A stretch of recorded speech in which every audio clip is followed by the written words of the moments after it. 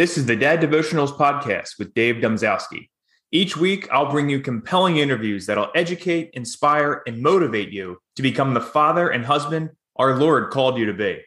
We're a community of devoted dads who want to strengthen our faith and family and live out our true purpose in this life. Please, won't you join us? Just text me at 717-913-5671 and you'll be welcomed into my devoted dads community. And if you want to support the podcast, we invite you to purchase a product, a book, or a course in our affiliate shop on Devotionals.com. You can also contribute monthly at Patreon.com/daddevotionals. Now, here's today's show. God bless. Hey parents, do you want the perfect addition to your homeschool adventure? You have to check out the Tuttle Twins. Go to daddevotionals.com/Tuttle Twins. That's Tuttle. The Tuttle Twins helps homeschool parents convey the principles of freedom to their kids in a fun way.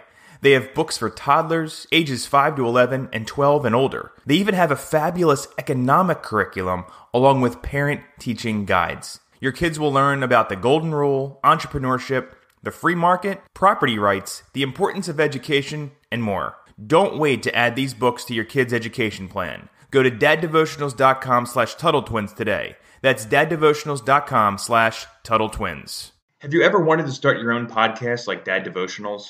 Well, you can, and it's easier than you think. If you haven't heard about Anchor by Spotify, let me give you a quick rundown. Basically, it's the easiest way to make a podcast with everything you need all in one place. Anchor's what I use to distribute Dad Devotionals. Here's how it works. Anchor lets you record and edit podcasts right from your phone or computer, so no matter what your setup is like, you can start creating today. Then you can distribute your podcast to the most popular listening platforms, including Spotify, with a single tap. Anchor is also the only place you can publish video podcasts to Spotify. With Anchor, creators can earn money in a variety of ways, including ads and podcast subscriptions. And best of all, Anchor is totally free. Want to check it out? Download the Anchor app or go to Anchor.fm to get started. Welcome to Dad Devotionals. This is a special two-part series with my wife, Anna Domzalski. The topic, homeschooling your children. Now, before we start, just a little about her. Anna is a stay-at-home mother to her two young children. In a previous life, she was a rock star real estate agent, teacher, and accountant. For this episode, we're going to explore how to get started with homeschooling and take some time to discuss the father's role. In part 2, we'll cover different homeschooling philosophies and programs to consider as you start out. Anna, welcome to the program. It's great to have you, and I'm so glad we get to do this. Hey, thanks for having me. No problem. Well, let's start out. Number one, let's start out with why do we, the Domzalski household, why do we homeschool? Do you want to share how we came to that decision for our family? Yeah, sure. So I get this question probably once a week. And when we first started this conversation years and years ago, it was such a simple answer. We had a son as our firstborn, Davy, and I would just point to the rapid feminization of America and the toxic masculinity that they were teaching. And I just didn't want my son growing up in a world where he thought because of the gender that he was born with, there was something wrong with him. And that started the conversation in our household. Everywhere I looked, I saw men being put down. I saw women being smarter, better. And I saw this pervasive attitude across our country that for a woman to be good, it must mean that a man is bad. And when I looked into my 5-month-old baby's eyes, I couldn't comprehend that. I couldn't comprehend in first grade him being different because he's a boy, being fidgety, being busy, and that meaning that he needed to be medicated. And the more I studied and the more I talked to people, the more I started hearing 1 in 7 boys are getting medicated in our public school systems because the boy brain is different. I mean, it's just not a girl's brain. So the conversation started there. But since that time, it's taken so many different levels. Why I homeschool today isn't because of that. That is probably one of my furthest reasons from homeschooling. The reason I homeschool today is I can't imagine missing the moment my son figured out how to read. It was the coolest thing. Sitting on the couch, cuddled up around 1,000 books and watching him sound out those CVC words, those 3-letter words, watching him look at me big-eyed and be like, I read that. Driving to lunch with him with his little Bob books in the back seat on his way to Chili's and being so excited. I didn't want to miss that. I didn't want to pass that job to somebody else who, no offense to teachers, but you teach 25 kids to read a year. It's not that exciting after 10 years. But for me, that child, my son, that was the most amazing moment of the day. Since then, today, we worked on caring in addition, watching it click for him, watching him work. But there's all these other moments too. We're working on cursive and he's, first grade, learning cursive, still mastering print. It's not easy. And I watch him struggle, and to be able to sit there and put my virtue into him, to be able to explain to him, like, we work through the hard, we push through, we try again, we do our best versus, okay, well, time's up, move on to the next subject, versus having someone who walks by and say, that's good enough. Me being able to stop him and say, try again. You can do this. I believe in you. The moments where I can see exactly where he's struggling and I can break it down to like, hey, you know what? I see you're not getting the swoosh. Let's just practice the swoosh today. Let's just pause and do that. And then watching it click. For those reasons, I homeschool. For the reason that my family is all together, that I'm with them every moment of the day, that I know who his friends are. I know what he's playing. I know what he's doing. I know what he's watching. I know what he's learning. I homeschool for those reasons. Mm-hmm. I homeschool for diversity. That's my favorite reason in this wild, woke world that we live in, to be able to tell somebody homeschooling is ultimate diversity, because I get to teach my kid that this is who you are, and this is what our family believes in, and this is what makes us unique and different, versus him having to learn that we're all the same all the time, because we're not. We're all unique with these different stories and these different histories. And he gets to go to school in co-op where all these kids come from different backgrounds with different traditions, and they bring it in. And he comes to me with all these like different experiences that are valued and people are excited about. And he doesn't have to be like his friend. His family doesn't have to look and act like his friends. We don't have to eat the same foods and talk about the same things and embrace the same language history. We just get to be who we are, and that is okay.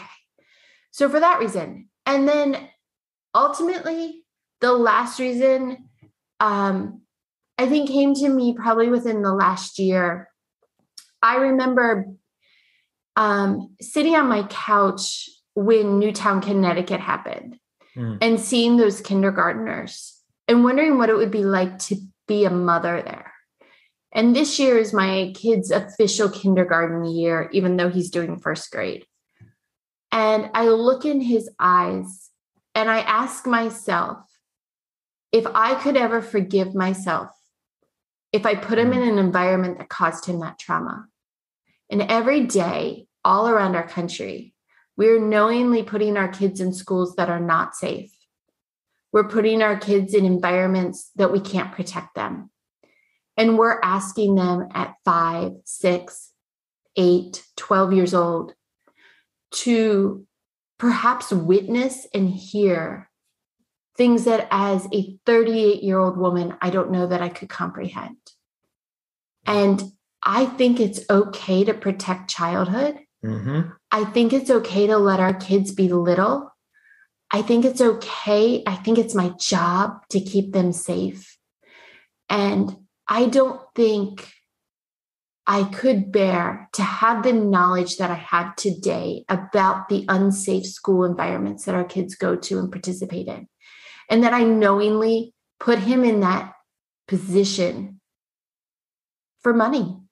I mean, quite frankly, it's what 90% of our reasons in this world come down to is money and that paycheck. And I don't know that my child's mental health, his physical health, his well-being, his safety is worth it. Absolutely. So we know we have an idea of why we did it. And I think you gave it an excellent explanation there.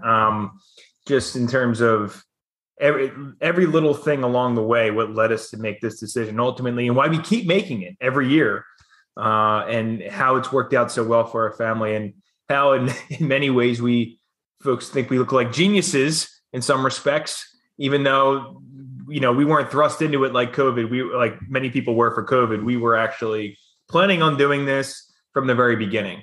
So you understand why the Domzalskis are homeschooling, but let's get into why others should homeschool and take that plunge. For all the reasons I just said. If you have a daughter, think about her.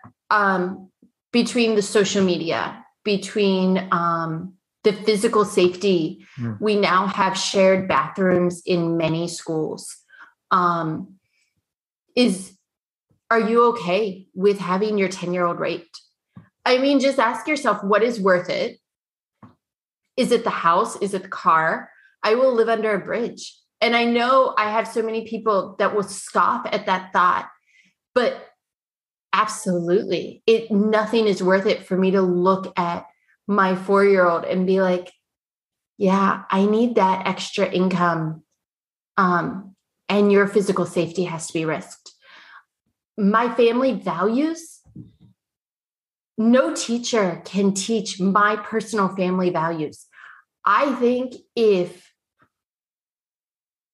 you're an American today, whether you are Black or Chinese, if you're Hispanic of any culture, to allow someone else to take your place and teach your kid your story, your family story, your family's value system, in some ways, that's a crime.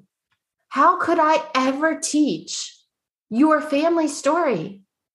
I don't come from an African-American background. I don't come from a Chinese background. I don't come from a Hispanic background.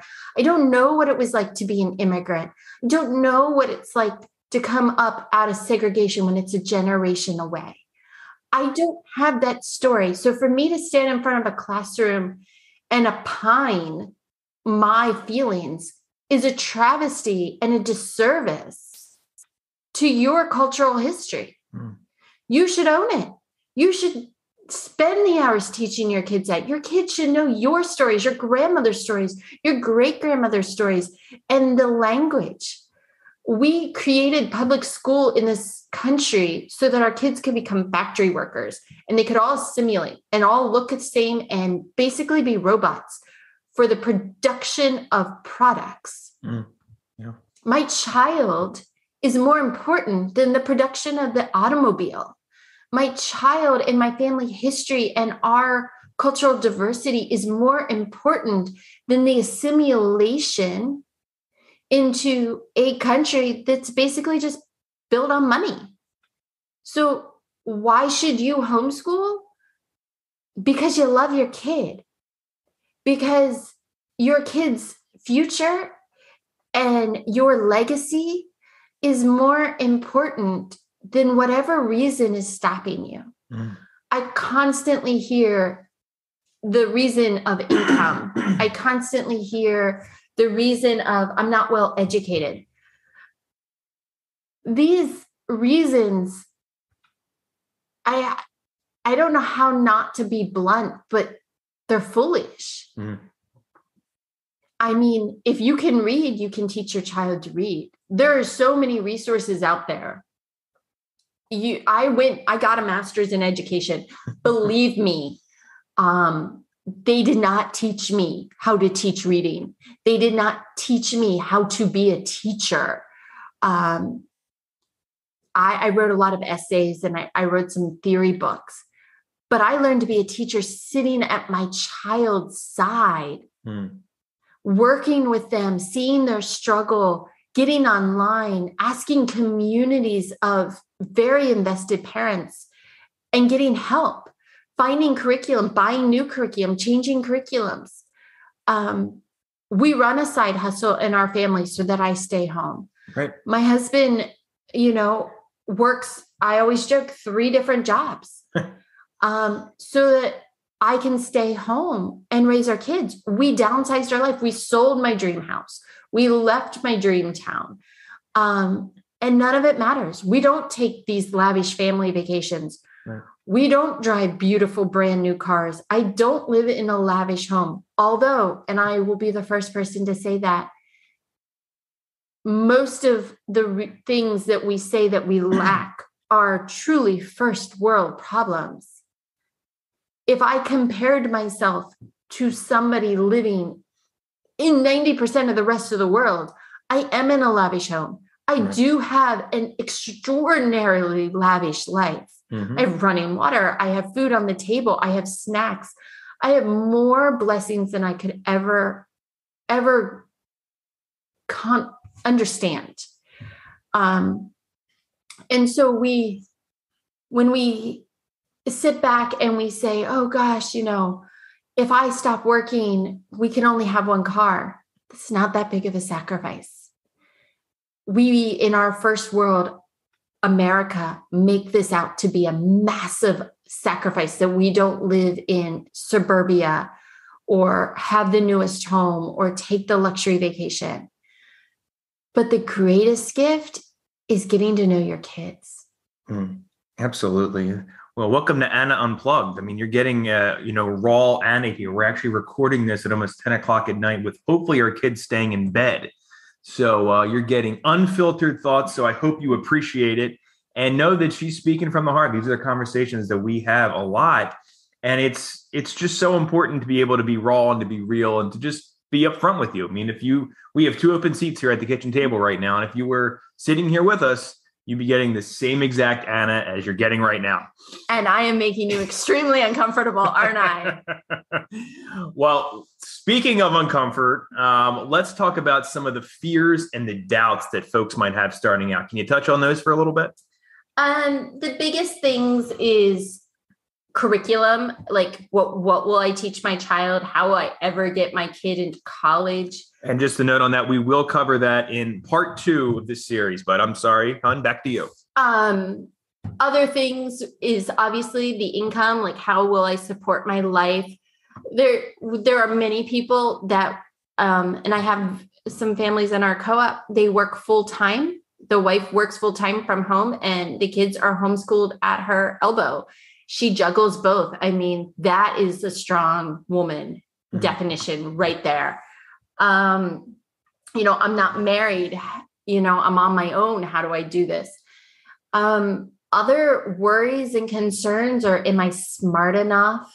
And I mean, just to touch on it briefly, again, especially with COVID, there are so many resources out there. There's so many support systems out there.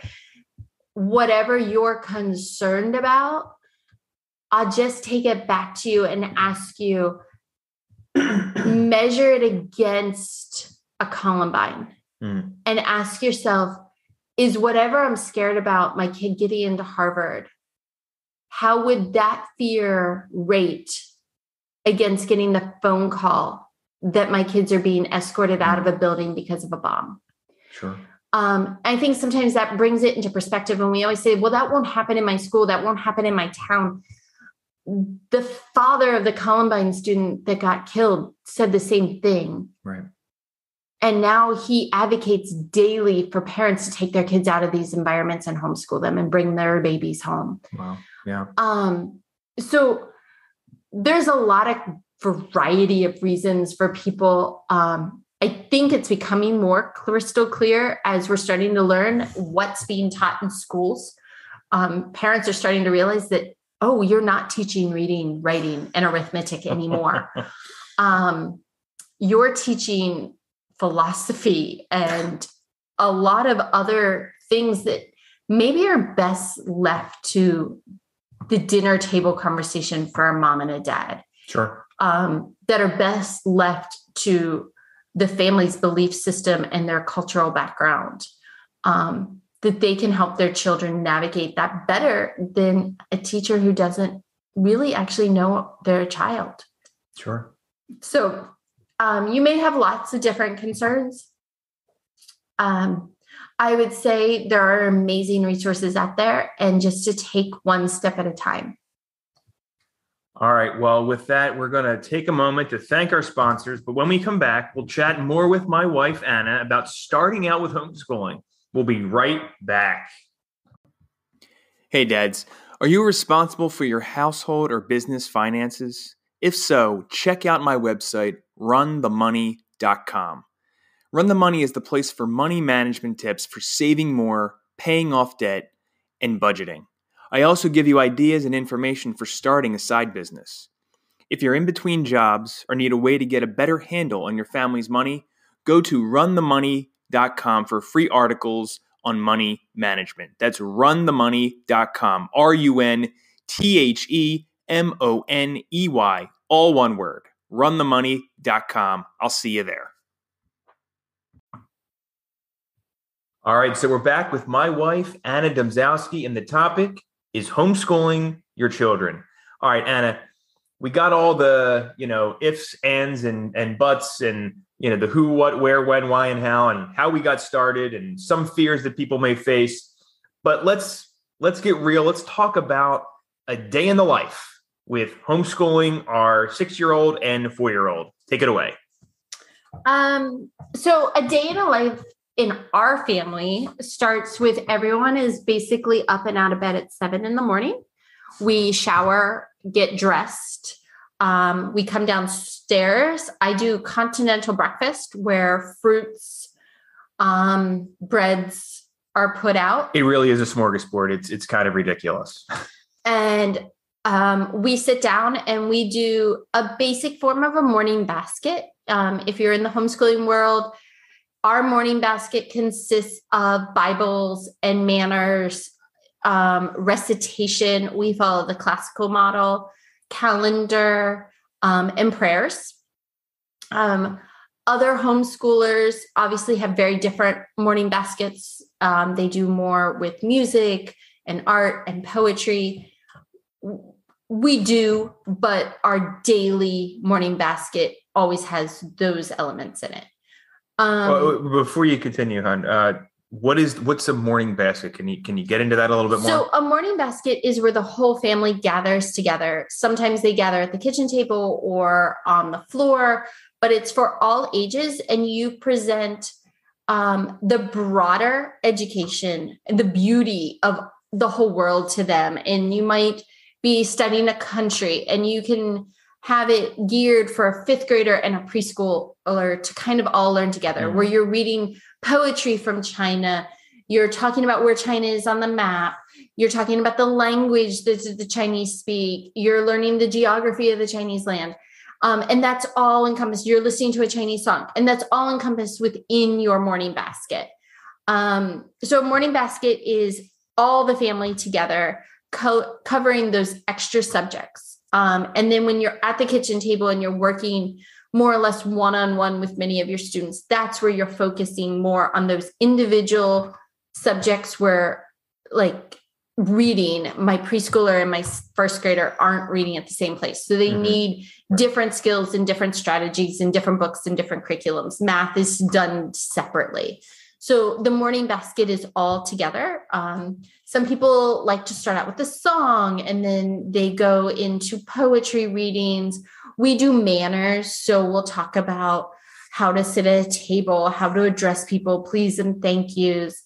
And because they're still both so young, we'll go over the calendar, days of the week, months of the year. And because we're classical, both children have recitation questions that I ask and they have to be able to answer. And on Mondays, will introduce their new recitation, their new artwork of the week, and their new song of the week. And then that is just kind of reviewed slowly throughout the week. After morning basket, my preschooler will go off and play. I have a corner set up for her of dolls and castles, and just she knows where her fun things are, and she goes off and she plays. One of the biggest struggles people have when starting is that baby underfoot, that preschooler, that toddler constantly coming back to the table and interrupting lessons that you're trying to do with your older children. I have found consistency and patience are usually the top things to get through that. We're now into the month of May where the routine is so well established. She knows that unless she's bleeding from the head, now's not a good time to interrupt her brother. So very true. Very true. She knows how to get her own water. There's food readily available, and just to play and enjoy herself. And if she gets bored, she can come sit at the table and color with us. But this is one-on-one time. So my son and I, we will start usually with spelling, and then we'll go into reading our language arts series, and then he'll go on break. And my daughter will get her one-on-one time with me, where I will do her preschool curriculum, which is really about 15, 20 minutes of her thinking she's doing school. And we're doing the letter of the week or practicing writing something. And then she goes off and plays, and I putter around the kitchen and clean a couple of things up from breakfast to give my son a full 30-minute mental break before he comes back and he does his math, his copybook, his handwriting, his cursive, his memorization. And then we end with everyone coming to the couch together, and we do a little read aloud story time, geography, science lesson, and then they're done. Right now, because we're wrapping up our year and he's basically completed all of his curriculum already for first grade, this entire time takes about 2 hours. Okay. When we were in January. What's your start and finish time typically? We start at 8 a.m. We end at 10. Okay. Now, when we were in January and February, we some days easily could take 2.5 to 3 hours. I've never done a school day more than 3 hours. And 3 hours was just because I added more in because of interests, and I was just following his interest, and we spent more time discussing things than what other kids may have. So we run a very regimented school from 8 to 10 or 8 to 11, and then we have lunch, and then I usually have afternoon activities. My son is a golfer, so we'll hit the golf course. We'll go grocery shopping together. We'll have play dates where we'll have friends come over. So many friends. So many play dates. There's at least 2 to 3 times a week. We just have a house full of people. My husband sometimes tells me that I run a daycare without him knowing, and I don't get paid for it. But we do feed a lot of people. You just had a house and home. But there's so many other activities. We'll go swimming. We'll take field trips. Just doing daily life, it always amazes me the knowledge my kids have and their comfort level about going about daily life compared to kids that are in a school all day. My son can swipe the credit card, can check me out at Giant, can Lord have mercy. basically shop for me, and I just follow along. My daughter is getting pretty proficient at being able to read the numbers on the screen and explaining to all the other people in Giant how much money mommy spent. So that is our day. Now, our day is not a typical day in homeschooling. Our day is unique to our family, to my style of parenting. And I can't emphasize that enough. I thrive as a mother in structure. From the day my children were born, I was at a library at 9:30 in the morning. I needed a place to go and something to do. I am If we were in the house at 10, I started to have panic attacks. I thrive in structure, whereas I have many friends who homestead, they live on farms. Their structure is based around the chickens and the pigs and the cows and the running of the farm and the household and the canning and the gardening. And their day looks very, very different. Mm-hmm. I have moms that work all day. And for them, their day looks different. Their evenings and afternoons, when their day job is done, is filled with homeschooling. Their lunch break is filled with homeschooling. Their before their day starts is filled with homeschooling. Their middle of the day is filled with their children doing independent studies or playing outside or doing nature walks in the backyard or going to friend's house is while mom gets her day job done.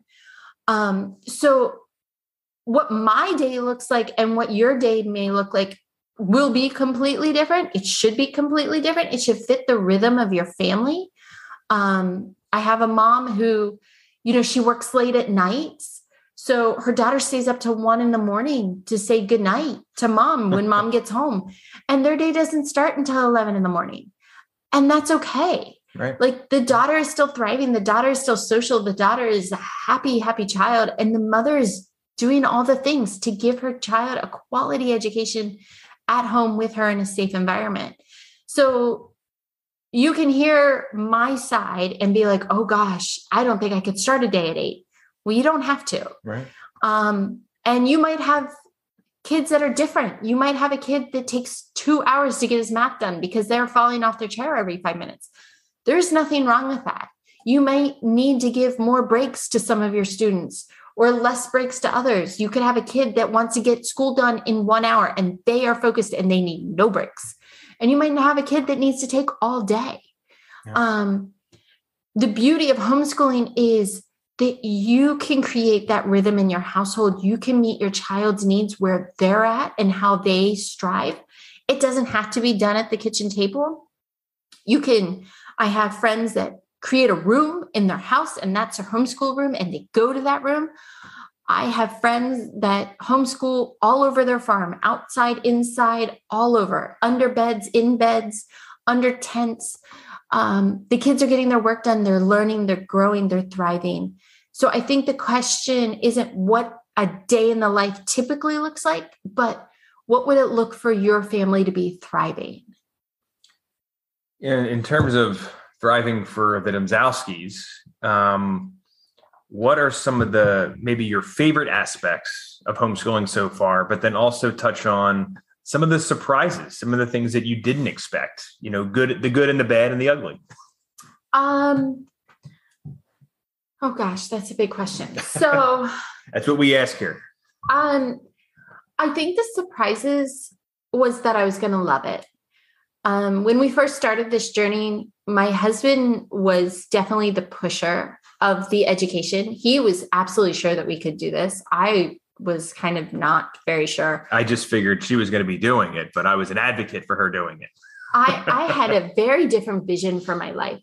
And this is a common thread that you'll hear in homeschooling. As women, especially in our generations, in our 30s and our 40s, our 20s, as children, we were all told to grow up and get a career.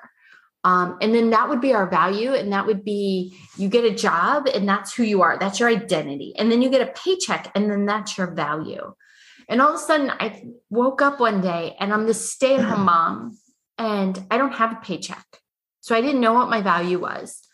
I didn't have a career. So I didn't know what my identity was. And you can't wrap your identity into your children because that's always disastrous.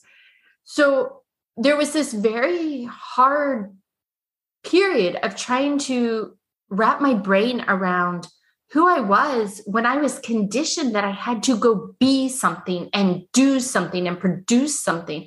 And all of a sudden, I'm just working on this 18-year-old project that may or may not turn out. So I went into this journey like, okay, I guess this is what we're doing.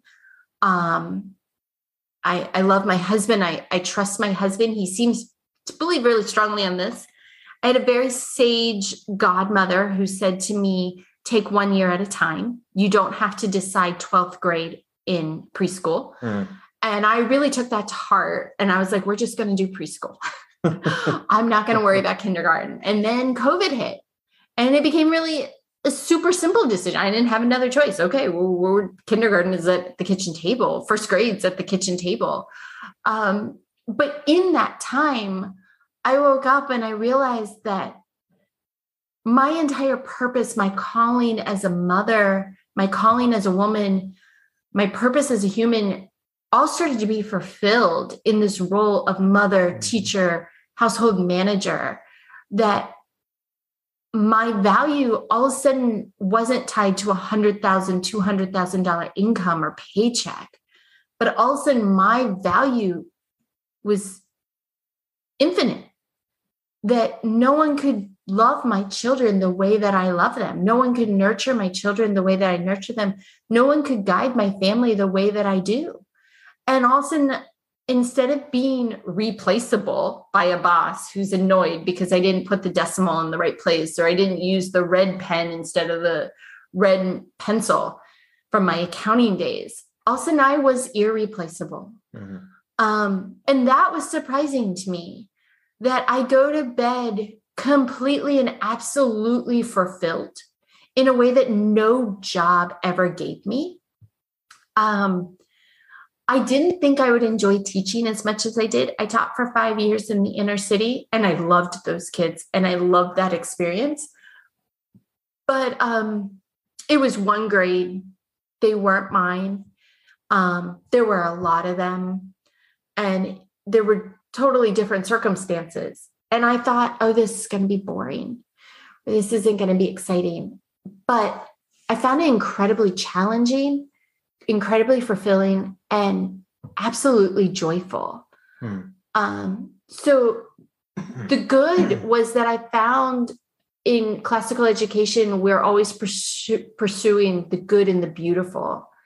And I found that my life turned into that pursuit of the good and the beautiful, that I could fill my days and my children's minds and hearts with the good and the beautiful. And then the hard was kind of like a double-edged sword in being completely at peace with the decision of leading the road well-traveled and going onto the road less traveled. But then that moment of realizing that you got off the well-traveled road and getting on the grassy, overgrown road and wondering how lonely you were going to be. Were you going to have friends? How were people going to view you? How was family going to view you?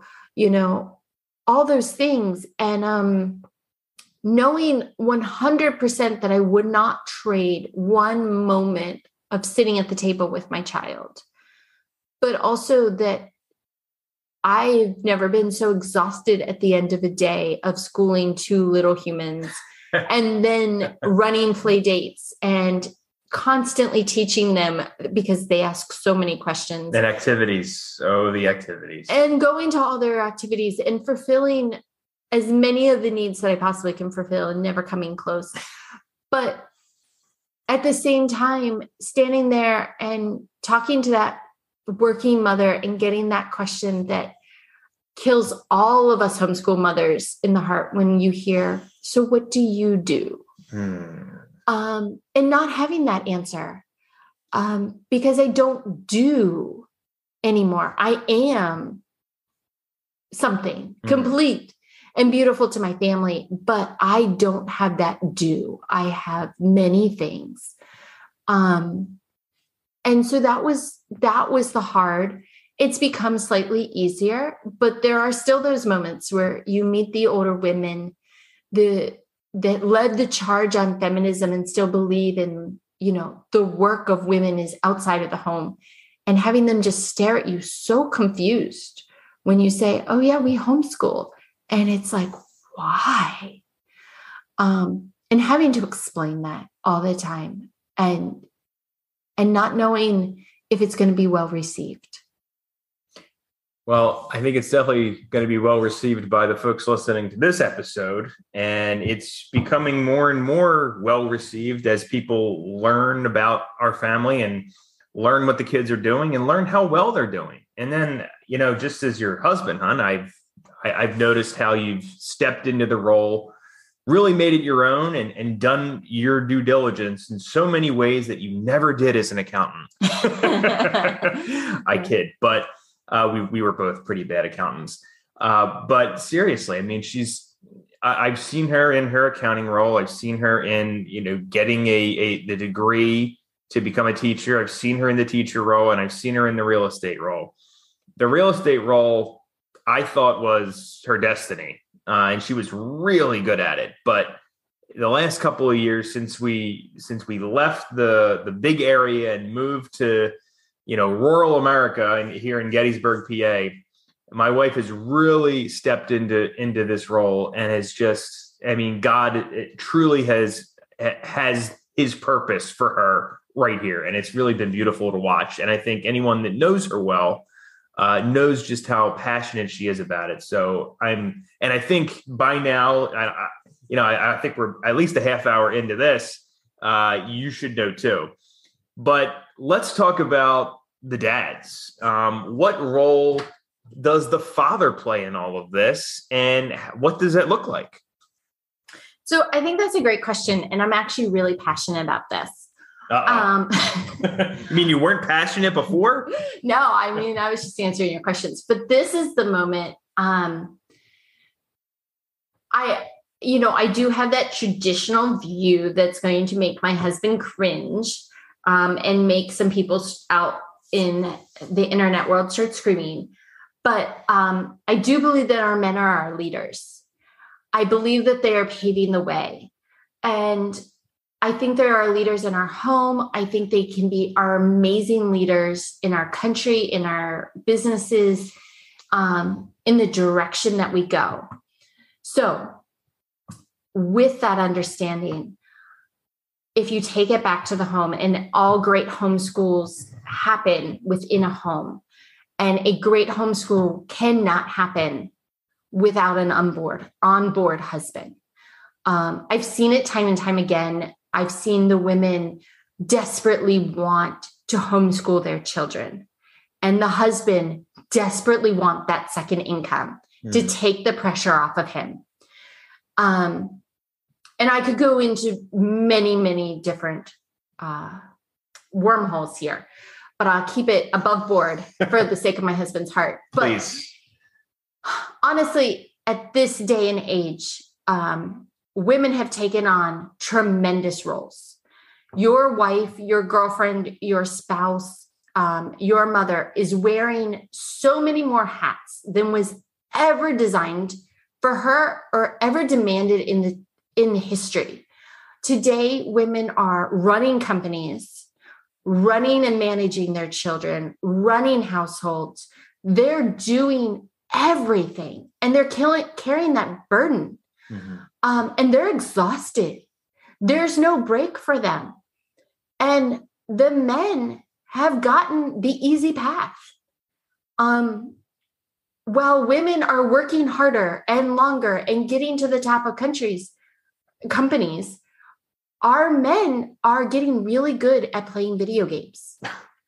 They are getting really great at taking secondary roles in their marriages and in their houses. So many women I hear say to me, I can't quit because I'm the breadwinner. And I want to say to them, then your husband needs to step up so that you can care for your children. It is not fair to our women. It is not respectful to our wives to make them do everything. That's not fair. And that's the honest to God truth.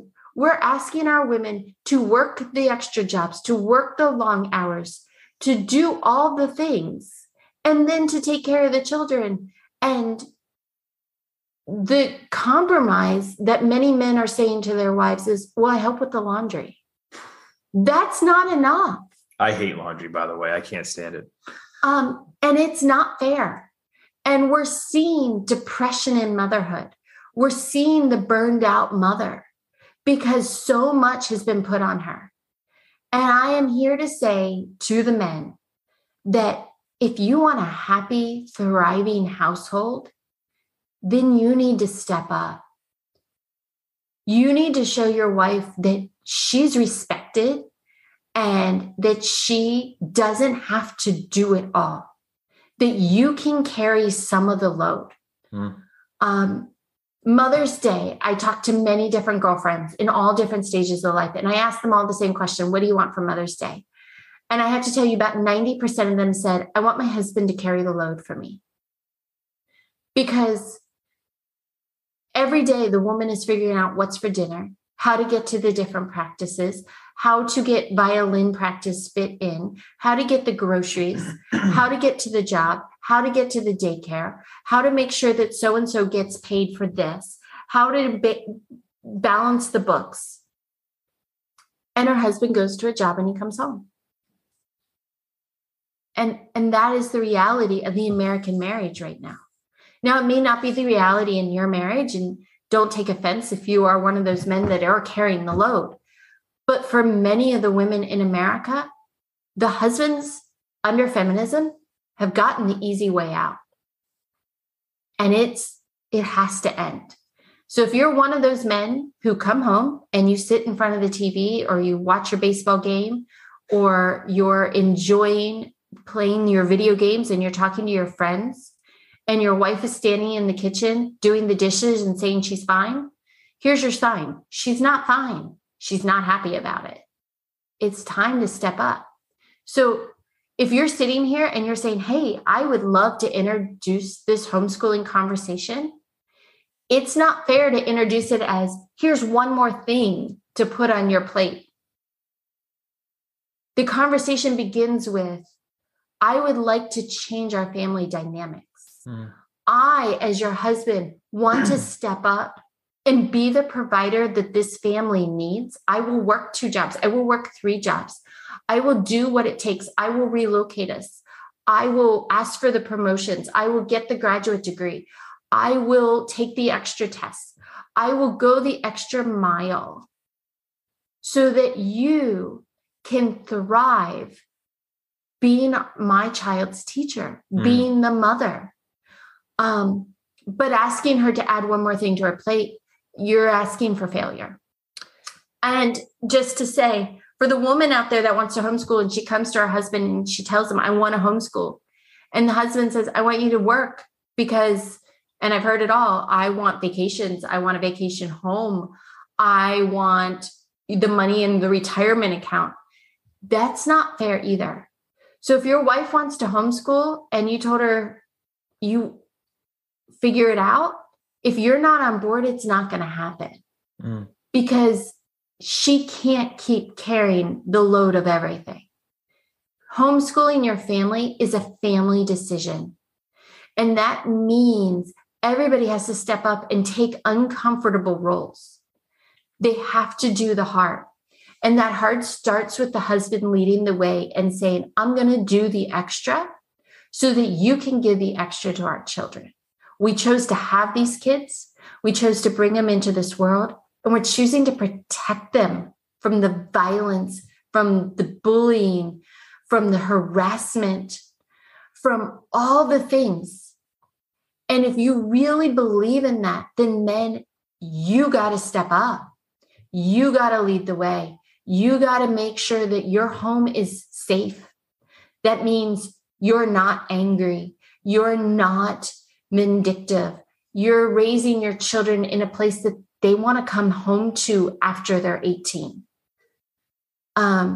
You need to cherish your wife. You need to see the good and the hardworking. You need to help her remember that despite 20, 30 years of a society telling her her value comes from a job and her paycheck, that her value comes from the way you see her, the way your children see her. We talk about the Proverbs 31 woman, more precious than rubies. Men, it is your job to see her as that ruby. It is your job to teach your children that she is a precious ruby, that she should be cherished and loved and uplifted and honored. And then she will be called blessed by her children. And you will be that respected man sitting at your city gates. But it all comes from your example in that home of how you treat your wife. Wow. I host the Man Up Mondays each Monday, each week. And I think she's calling us all out, guys. I feel like I need to step up too. I feel like in some respects, I think she was talking to me at different moments. That's the thing about doing an episode with your wife. Well, Anna, thank you so much for this. I do want to give a shout out though, guys. There's a reason I've been promoting the family business mindset. That's why I've been talking about it here. I've been pointing you to runthemoney.com, because if this is a real conversation that you want to have, this is something that you're reminiscing about, that keeps coming up every month. These are desires that your wife keeps coming to you as the husband, as the father. Consider using your skills and just starting a side hustle. Instead of going out and getting that second job, maybe you start with a second job, but maybe you can morph some of those skills into starting a side business for your family. And guess what? Something that I've learned as I've done my side hustle, I get to teach my son, who's now 6, some of the concepts behind e-commerce and starting an e-commerce store, because he loves golf, and we're kind of dabbling in that in starting a kids golf online store that he gets to be an active or a participant in. And it teaches him the ideas of entrepreneurship on the tech level. And he's also getting that from my in-laws at the real estate level, because they own rental properties. So just something to consider. And it's an easy thing to plug into a homeschooling family, because you can set that kind of curriculum and build it into, say, a math lesson or something like that. So I just want to put that out there and encourage you to look into it. All right, Anna, we are out of time, but I do want to ask, do you have any recommendations for folks to check out? Facebook groups, someone to follow, books, resources, websites, anything come to mind? So a fantastic resource of how to get started is Christian Homeschoolers. It's on Facebook. Is that a group or a page? It is a group. Okay. And you can ask anything. Everything has been asked. It is so rich in resources. Even if you just search the group, you will learn all the curriculums. They've all been tried. You will learn so many different ways and tips from actual teachers, grandmothers, homeschoolers of 40 years. That's the first place I always go. So Christian Homeschoolers on Facebook as a group. Teaching from Rest is a beautiful book to start off with, to help you get into that mindset of not putting so much pressure on yourself, knowing that your child will learn and that they're capable, and that you can obviously do this. And the last thing I think I would encourage you to do is probably seek out other homeschoolers in your community, whether you do it through a curriculum that you pick and you find people doing the same curriculum and join their co-op, whether you join an umbrella school for your first year, whether you just do a social group and just join in for play dates or field trips, or you just meet up moms for coffee. But to get in with other people that have gotten off the well-traveled road, that know what it's like to struggle to find time to take a shower, or wish that they could go to the bathroom alone. These are moments, and experiences that are unique to homeschooling. And it helps to hear other moms say, yes, I know we're not going to the beach this summer either. And it's okay, but I did cry about it for 5 minutes. So it does help to have that community. So I would encourage you, get a great book, join a Facebook group, and find somebody tangible that you can touch, feel, and you can vent to that gets it. Well, I got to say, first of all, thank you so much, Anna. This was quite the blessing here for all of us here at Dad Devotionals. I am so glad to call you my wife. You're so regretting it right now. And I got to say, we were actually just joined by a couple other extra co-hosts, not the kids, fortunately, but the fur babies, if you will. Bubbles, the dog, I guess, had an emergency bathroom break that she needed. So that might have been the scratching you heard on the door, the glass door behind me. And Elsa the cat is trying to see what all the commotion is down here at just after 10:30 at night here.